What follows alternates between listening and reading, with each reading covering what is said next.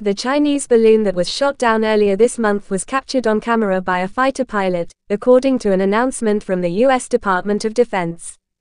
A U-2 spy plane's cockpit was used to take the selfie as military officials followed the high-altitude balloon's route over the U.S. The balloon, according to Beijing, was a weather ship that got blown off track. Washington, however, claims that the balloon was a component of a vast Chinese information-gathering effort. At least 2 planes monitored the balloon's features and course as it sailed over U.S. territory.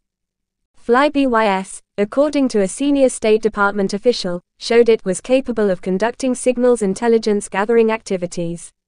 Washington, however, claims that the balloon was a component of a vast Chinese information gathering effort. At least 2 planes monitored the balloon's features and course as it sailed over U.S. territory.